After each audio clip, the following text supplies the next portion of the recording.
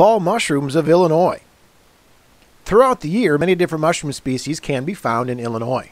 However, the greatest diversity of mushrooms appears in autumn, and since many mushroom species occur only in autumn, you can use that clue to help you identify them. For example, morel mushrooms appear only during spring, but a mushroom with a similar appearance, called the morel stinkhorn, only grows in fall. Abundant fallen leaves create a source of nutrients for fungi.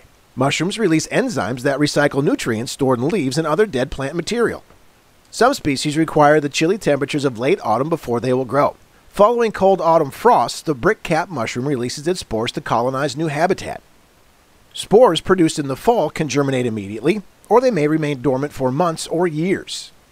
Insects can help spread mushroom spores. Note the dust-like brown spores around this horned beetle. Some insects emerge only when specific mushrooms are available.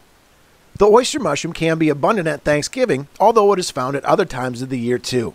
The giant puffball can grow to the size of a basketball or larger and can produce trillions of spores. Found in central and northern Illinois, it produces more spores than any other mushroom. If each spore from a single giant puffball germinated and produced one puffball, these puffballs would circle the earth 5 times. In late autumn, as puffballs mature, the spores inside await release. Dispersal requires a disturbance such as rain or the bump of passing wildlife. Stomping on a dry puffball is fun, but avoid breathing the dense cloud of spores. The gills beneath this toxic jack-o'-lantern mushroom glow in the dark. The green glow is produced by the chemicals luciferin and luciferase, the same ones present in fireflies. While a few species produce light, many fall mushrooms have spectacular colors, including purple and brilliant red. Other autumn mushrooms are camouflaged and can resemble a pile of fallen leaves.